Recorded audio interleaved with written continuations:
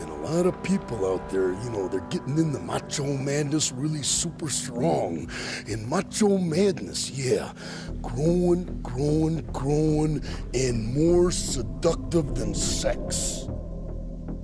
His name has never been uttered again out of Vince McMahon's mouth. If that's true, maybe that's why he never went back there.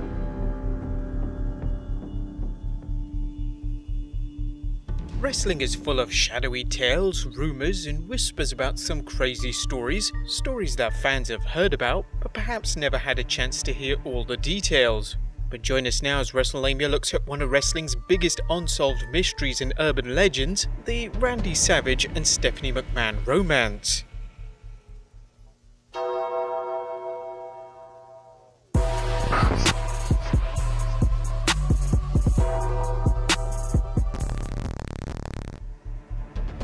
Did they or didn't they? It's a story that continues to get more and more attention every year without any definite proof, which only seems to add to the controversy.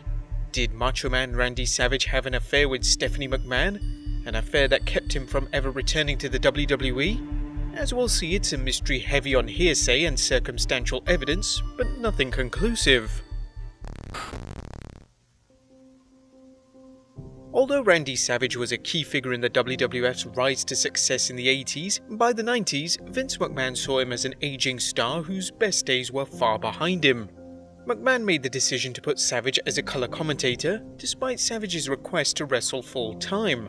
When Savage asked to work a program with Shawn Michaels and help get the young star over, McMahon turned him down flat.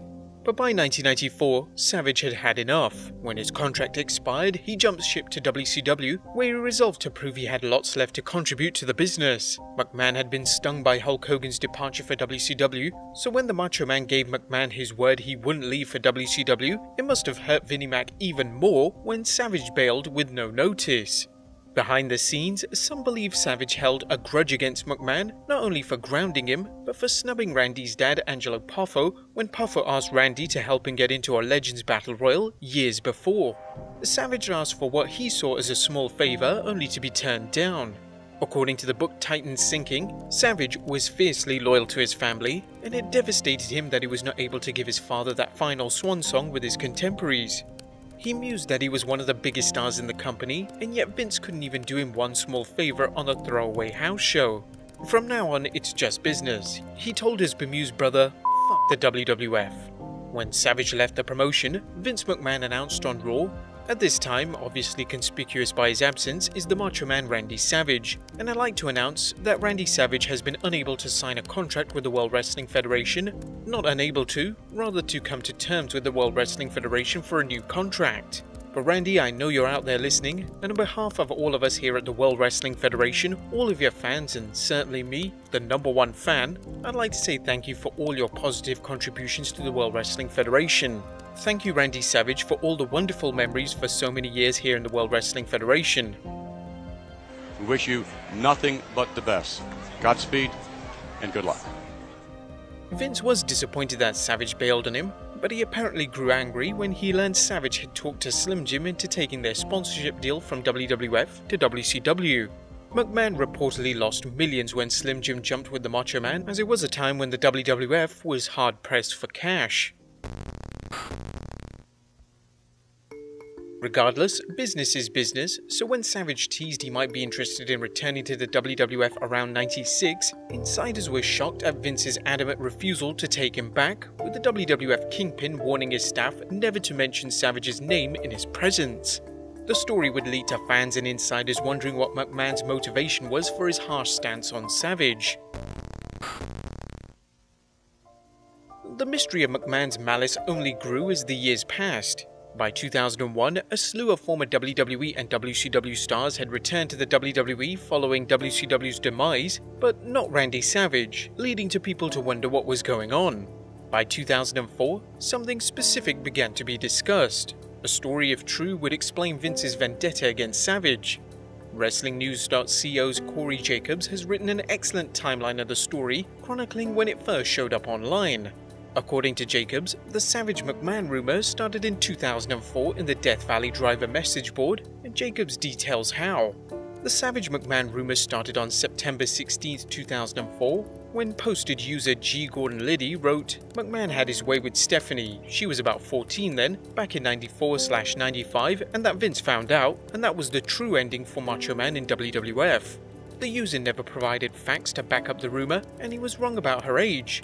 She turned 18, not 14 in September 94. The thread has been deleted, but it has now been archived at this link, so you can now see for yourself when the rumor got started. The link will be posted in the description below.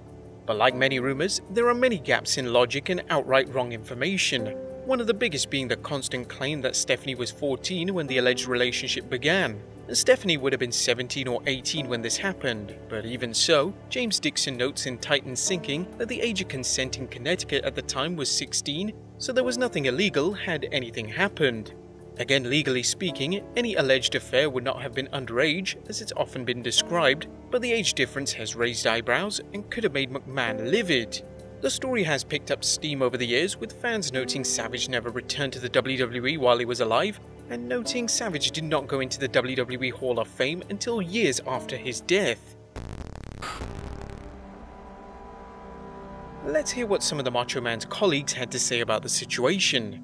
In his memoir The Hardcore Truth, Bob Holly writes, "Vince is a businessman first and foremost, so even when someone screws him over, if he feels he can make money with them, he'll put the differences aside and work with them, but he never worked with Randy again. There have been rumors going around for years involving Vince's daughter, Stephanie, and Randy. I won't say anything other than Randy was pretty friendly with her." In the book Titan Sinking, James Dixon notes, Savage's ex-girlfriend Stephanie Bellas, who previously performed in WCW alongside him as Gorgeous George, added credence to the story when recounting the reason the pair broke up. "He wanted to have a three-way with me and my sister," she recalled. "He wanted us all three to live in a house together. My sister was only 17 years old at the time. Bellas herself was only 23 when they started dating. Savage, it seemed, had a predilection for younger women." What of Savage's brother Lanny Poffo? Poffo has denied anything happened between Savage and Stephanie, but during an episode of his podcast, The Genius Cast, he said, "I have absolutely no idea if the urban legend is true. Like I said, if it were true, I wouldn't tell you because it's nobody else's business. There is only one other person who knows for sure, and that is Stephanie McMahon. Randy is not here and she is not talking, so let's give him the benefit of the doubt and just talk about something else." Dave Meltzer discussed McMahon's refusal to bring the Macho Man back in WWE. When Randy Savage passed away in 2011, Meltzer wrote, "During the Monday Night Wars period, McMahon often said he would welcome Savage back, but would never welcome Hogan back. Savage, along with Sting and Ric Flair and later Bill Goldberg, were consistently the biggest ratings movers for WCW during the Monday Night Wars, with Savage averaging moving quarter-hour ratings from 0.3 to 0.4 points per appearance. McMahon for the past decade had refused to listen to any ideas regarding bringing Savage back, even for guest appearance roles that didn't even require him wrestling, even though a short-term Savage return would have had strong nostalgia value. This certainly matches other stories of Vince's refusal to bring Savage back to the company, but no answer has ever been addressed. All sorts of rumors spread about why McMahon, who brought back men who had sued him and tried to bury the company, was adamant about never doing business with Savage. Looking at the situation, we have a talented wrestler and a proven draw who some claim Vince McMahon refused to bring back. As many people have noted throughout the years, Vince McMahon not only brought back people who have allegedly held him up for money, but brought back Bret the Hitman Hart, an individual who not only spit in Vince's face, but punched him. Fans keep coming back to the question, what could Savage have done that was so bad that McMahon refused to bring him back? The Stephanie McMahon answer seems so plausible that it's become accepted as gospel by some. Despite the hearsay and circumstantial evidence, an argument can be made that there are other reasons for why Savage never returned to WWE, reasons that poke major holes in this urban legend. Bruce Pritchard, who worked closely with Vince McMahon as an executive in the 90s and early 2000s, said Savage came close to returning to the WWF in 96. It's true, Randy and I talked and we had gone back and forth on a contract, and then it all fell apart. I think we were far apart on money and dates. At that time, Vince wasn't big on limited number of dates for talent. You are either under contract or you're not, and Randy wanted so many dates, so it just got crossways at some point, and I'm the one who had to deliver the message." This is certainly plausible. This wasn't the only time Savage had dealings with the WWE. A review of the early 2000s reveals Savage had some contact with the promotion. In fact, according to more than one source, it was discovered that Savage praised WWE and Vince McMahon during interviews in 2000, 2001, and 2003. Randy Savage was interviewed by WWE Magazine in 2003 to discuss the passing of Miss Elizabeth and promote his rap album. It's unlikely there was much heat between Savage and WWE at that point in 2003.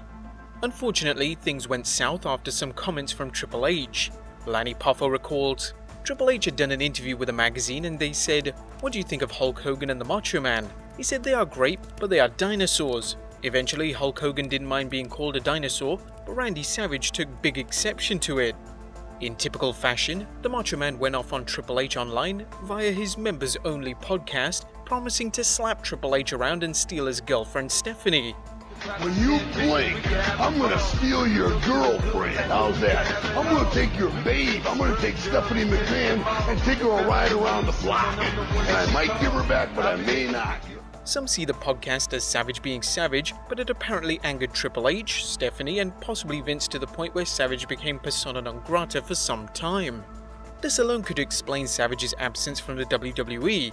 As for the Hall of Fame ban, consider what Sports Illustrated's Justin Barrasso wrote in 2015. McMahon actually reached out to Savage in 2010, but neither man had been willing to bend. McMahon wanted to induct only the Macho Man into the Hall of Fame, while Savage refused to go in without his father and his brother. Fans have yet to hear anything from Stephanie McMahon. At one point, the billion-dollar princess was reportedly writing a memoir, but that has yet to materialize. The subject has never been addressed in public. Did something happen between Stephanie McMahon and Randy Savage? If so, was this enough to keep McMahon and Savage apart? If so, why did the McMahon family relent and have Savage inducted into the WWE Hall of Fame?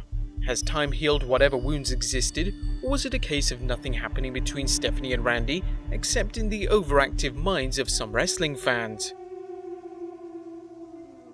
But there you have it, guys, a look into the Randy Savage and Stephanie McMahon urban legend. After hearing the details, what do you really think happened? Let us know in the comments down below. Let us know of any other unsolved mysteries or urban legends that you might want us to look into. Be sure to subscribe if you haven't already, follow us on Instagram and Twitter, and I'll see you next time with some more wrestling content.